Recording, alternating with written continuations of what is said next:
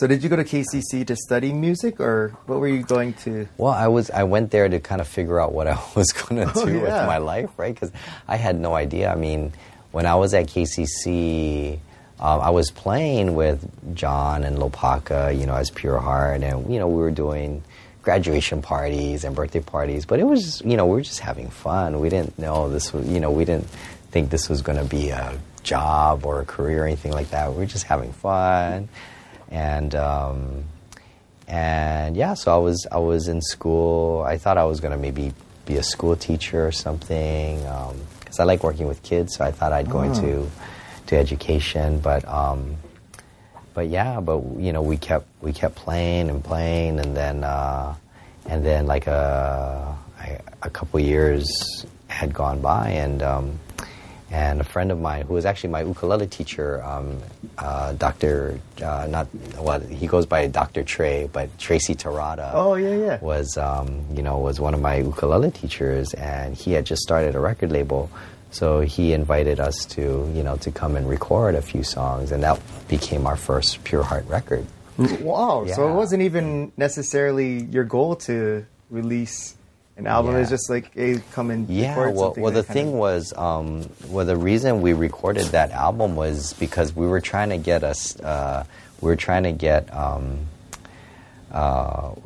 gig over at Stex. You remember Stex at Kahala Mall? Yeah. So we were trying to get there. We wanted to play there, and the manager said, "Oh, we need a demo tape. If you guys want to play here, we need a demo tape so we can hear you guys and all that."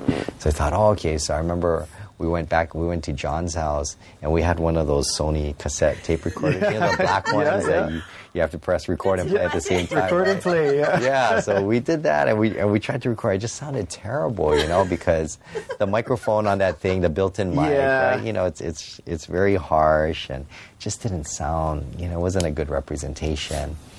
So it was that actually makes me feel good, because me and my friend used to always record music on those things. Yeah. And I thought it sounded terrible, and I thought it was us. So now to know that Pure Heart sounded bad on those two, maybe we weren't so bad after all.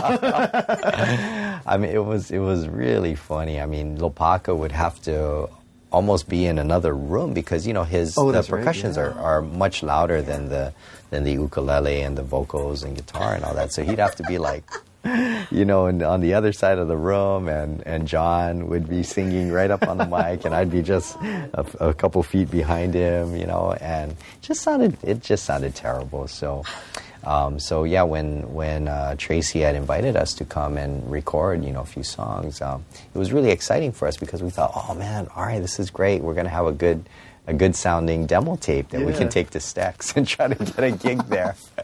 So that's how that started. I mean, we had no idea that the album was going to get played on the radio. We had no idea that we'd get invited to the Hokus, and all that stuff. I mean, it was just crazy. So here's the question: did Stax let you guys gig there? No, we never ever got it. Well, because after the album came out, the day that the album came out, FM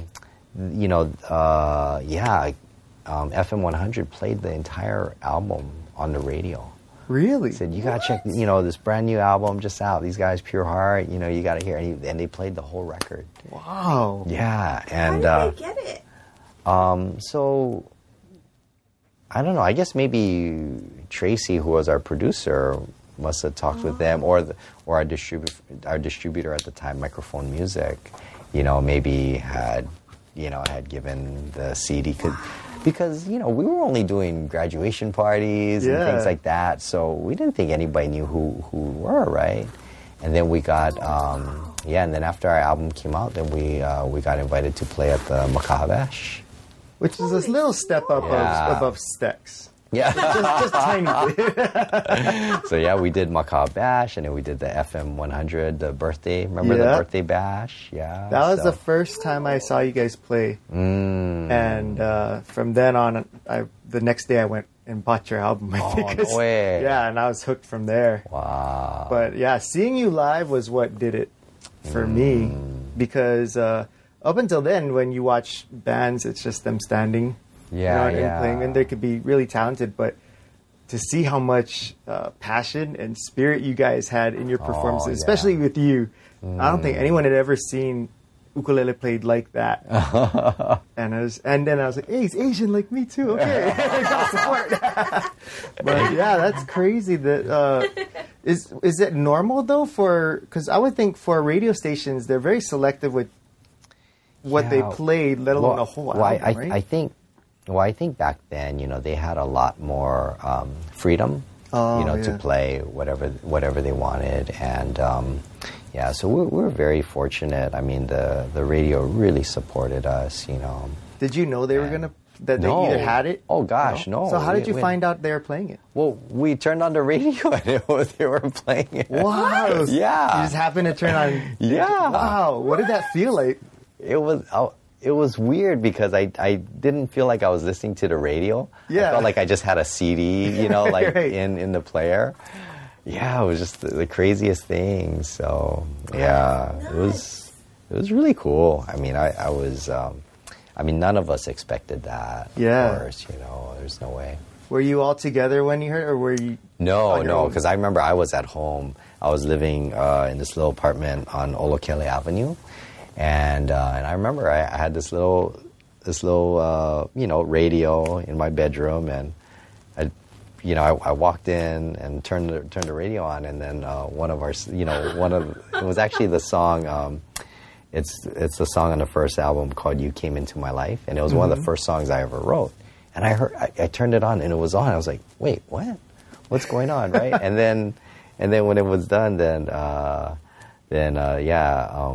Davey D was like, oh yeah, new album, these, boys named Pure Heart, this band called Pure Heart. We're playing their whole record, and then it went into the next song and next song. I was just like, what is going on? I called John. I was like, oh my gosh, we're on the radio, Did they know or? No, yeah. Wow. I think I was the first to hear it, and then I called, John and Lopaka. That's crazy. Yeah, we were all stoked. So, and that was, it was so exciting, Yeah. I still, trip out because they still play some of the songs, from the album. Really? Yeah, every once in a while. Like, sometimes I'll be walking around Alamanas Shopping Center, and then I'll hear one of the Pure Heart tunes come out, like, hey, that's awesome. Yeah.